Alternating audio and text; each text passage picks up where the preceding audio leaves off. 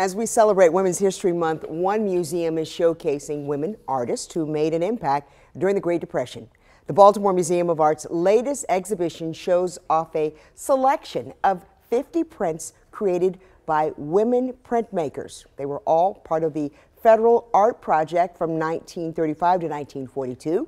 The prints shed light on the state of the American society leading up to World War II and focus on the faces of labor and poverty, often calling out racial, gender, and class inequalities.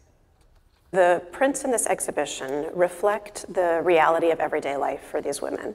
They were working in all of these industries, and they were working artists. So it's also a kind of recognition of their own professional status as artists. Virginia Anderson went on to say their research found the Federal Arts Project paid women $3 per day, while men got $5. The exhibit runs through June 30th.